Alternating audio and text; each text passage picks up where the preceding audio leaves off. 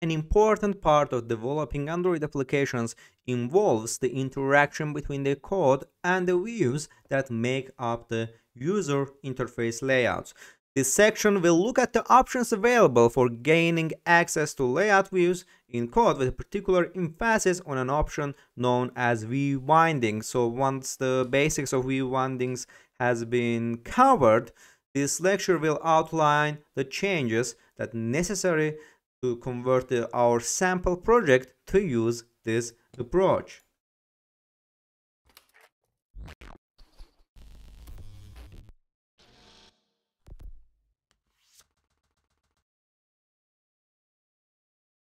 As outlined in the previous lectures entitled The Anatomy of Android Application, all of the resources that make up an application are compiled into a class named R. You will learn more about R class in this section of our class. So, this R class, among these resources, are those defaults define layouts. So, this R class contains the layout resources, including views, that make up the user interface. The most applications will need to implement interaction between the code and these views. So, for example, when reading the value that enter to edit text or text view, changing the text displayed on the text view, so you will need this layout. So over the years, a number of different approaches to referencing layout views have been introduced. So the oldest option involves writing the code. For example, like actually, let me open our files, and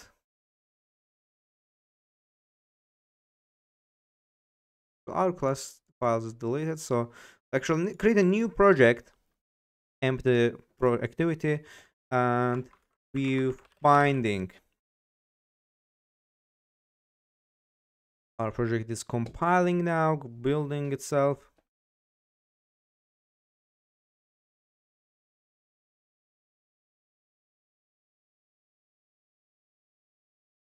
Here, over the years, a number of different approaches to referencing layouts have been introduced. So the oldest option involves writing code to manually find a view based on its ID via a method named findViewById. For example, we can actually we had the text view here, as you remember, that this text view is default. Actually, let's make this text size bigger, so we can, when we start our Android virtual device, we can see it. Actually, let's start our Android virtual device also, and here common attributes, text appearance, text size, and increase the text size to 48. And as you can see, yeah, this is our text file, this is our Android virtual device. Actually, let's delete our older applications that we've wrote and example applications here. Uninstall, yes. Also, I want to uninstall the object-oriented programming ship game, because as you remember, this ship game was working with the log files, with the log file logcat, so we didn't actually have the user interaction with the phone here, but after this sections of our course, we will have the user interface layouts. So let's actually use the val my text view. We're gonna use the find view by ID method, my text view, and text view, oops, text view, and we're gonna equal to find view by ID and r.id dot, and this is the R class that I've been talked about in the previous minutes of our lecture. r.id dot what was the ID of our text file? So our text view has no ID, so we're gonna give it ID manually. Open this. Actually, let's close our here, and here we have several options here, and we got some yeah, click on attributes. If it's not opening by double clicking on it, click here, the attributes, and we're gonna give it an ID here.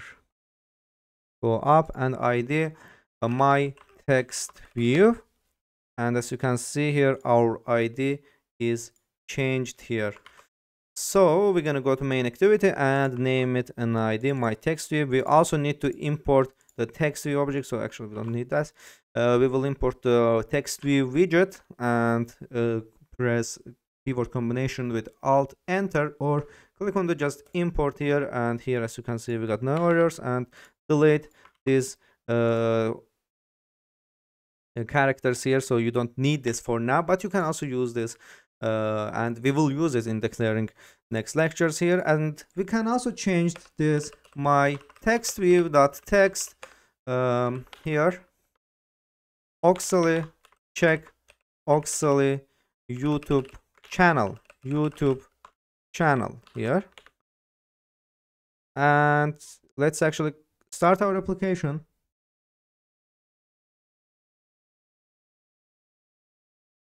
And as you can see here, we actually write a check, but since the text size is so big, we're gonna actually decrease the size a little bit here like this, and actually let's make it bigger, and let's start our application again. And as you can see, check Ocsaly YouTube channel, and let's we can also play it with the text size and other properties of this. And we got some error here. I don't yeah, we got some error here. No, it's just a bug. Yeah, as you can see, we write a check Ocsaly YouTube channel here. So in fact, until the introduction, we use this code for this, but it's actually been deprecated, and there's a more modern ways to do and change or manipulate your text views. So until the introduction of Android Studio 6.3.6, this was still the only option when developing Android applications in Java, but since we are developing more futuristic and more modern way with Kotlin, and for Kotlin programmers, the situation improved when syntactic properties were added to the Kotlin extension. So we're gonna that requires the Kotlin Android extension plugin to be included in the module Gradle build file here. So we're gonna go to builder here and click on that. Actually, module here, not the project Gradle. We're gonna go to module here, and here, as you can see, we have several dependencies, compile options, Kotlin options, build types. Make it here. Let's unclose our Android application with Android virtual device, and here we're gonna add into the plugin sections.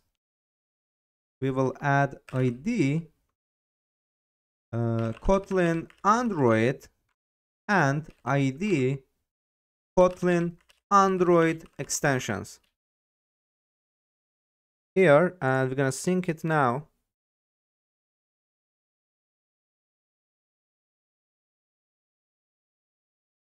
So we can also do this with simply importing the Kotlin synthetic properties for the layout.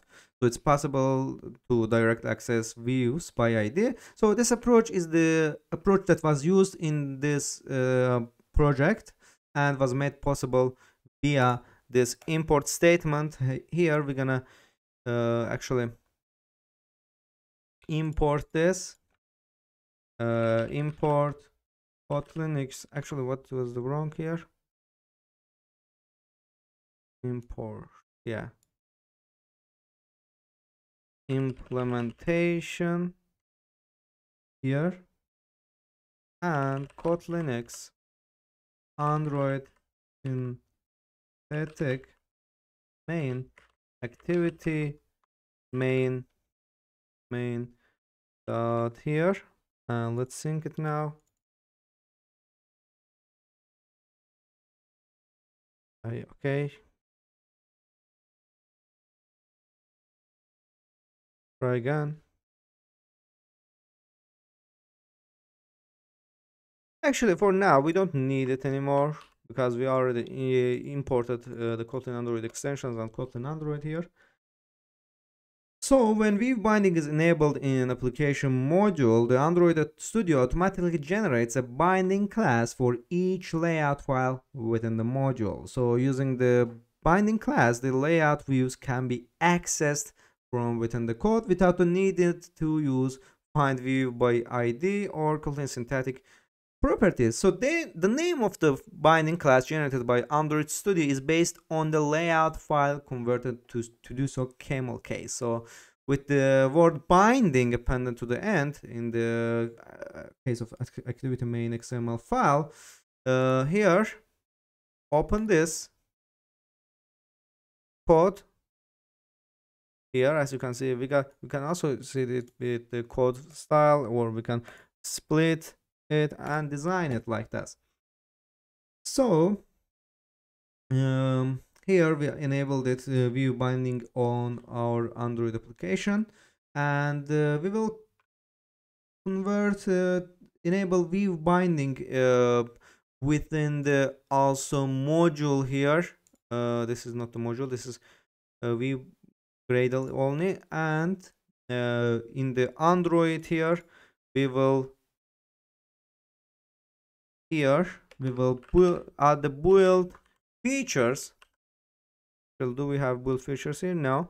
We will add the build features and we will make the view binding to true. And let's try again.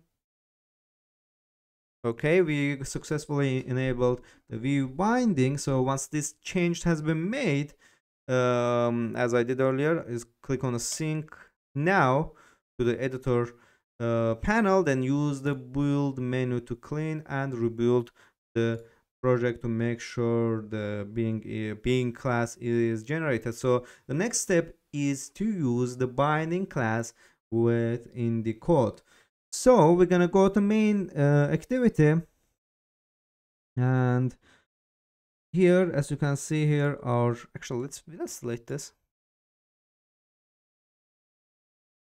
here. So to switch to use the ViewBinding class will need to be imported and the class modified as follows. So note that since the layout file is named activity main.xml here, actually yeah, we got an error here. So since our activity main.xml, we can summarize that the binding class generated by Android Studio will be named activity main binding. So note that if you use the domain other than com-typhoon view binding when creating the project, the import statement below here, actually you need to change the import statement here.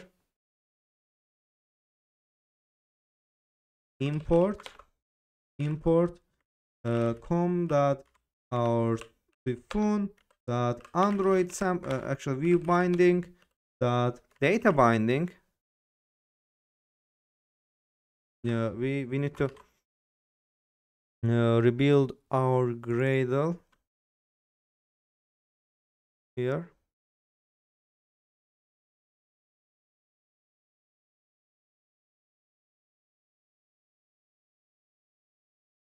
We'll also go to invalid chats, so we don't know the restart the notification.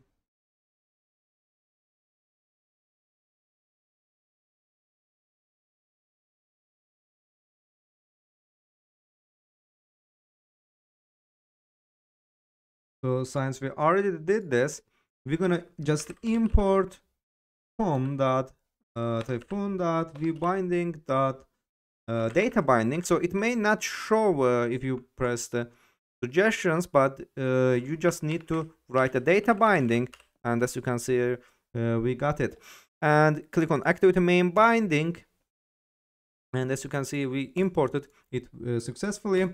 And after that we're gonna create outside the onCreate function in the main activity class, we're gonna create the private late init variable, and we're gonna make it binding, and activity main binding. So here we will delete this, we don't need this anymore, and here we're gonna use the binding dot activity main binding dot inflate layout inflator, and we're gonna set content view binding dot root. So now that we have a reference to the binding, we can access the views by name. For example, like we can change the we can actually, let's create the an example application that will change our dollar text dollar value to euro value actually, and we will make this ID, so make this ID the dollar text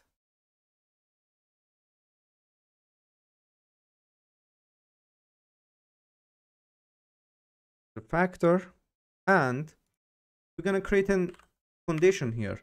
If our binding that dollar text is not empty,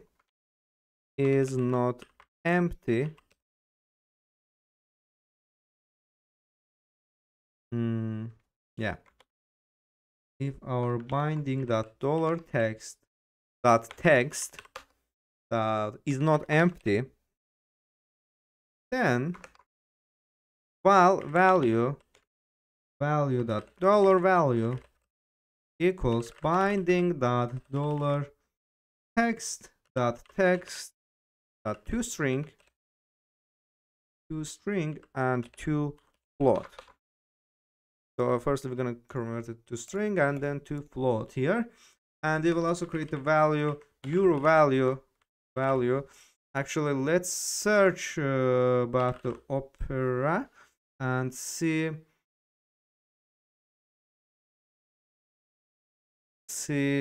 dollar to USD. No, dollar to USD to euro. It's 0.92, and euro value is gonna be dollar value multiplied by 0.92 float. And after that, we're gonna use the binding text view binding that we will also create another text. Yeah, actually, let's delete this, and we will create a text view and another text view. Actually, we will make it look bigger, and text size is gonna be 20, and we're gonna add another. No, we can actually control copy and paste that. So this is gonna be our euro text, or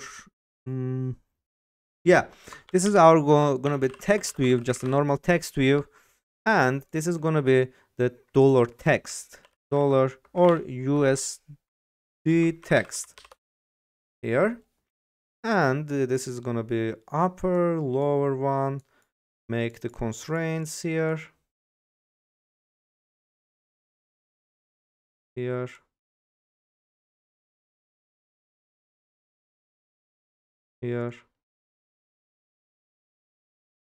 and let's make it in the middle.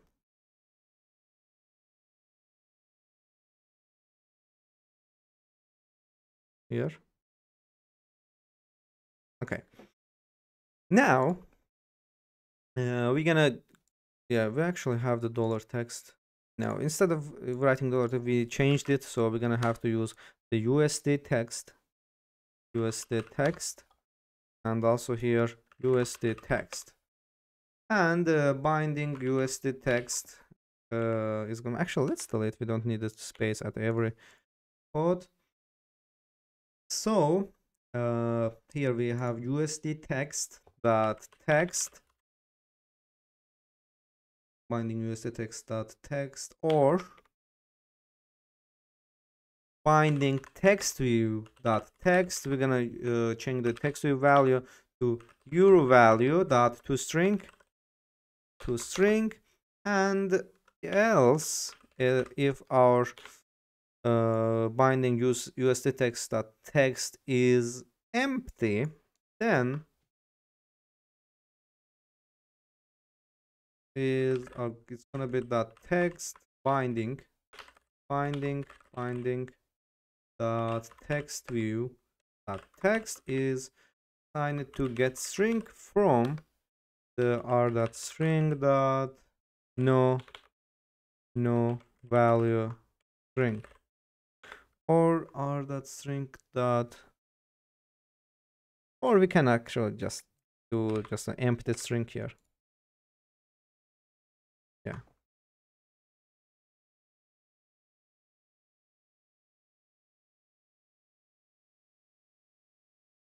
And let's actually run our application and see what happens here. Gradle invocation finished, is 0 errors, but as you can see we got an error here. So see it why. Actually, as you can see, our ViewBinding keeps stopping for input string text view caused by Java number format exception. Then we can actually binding use the text to float.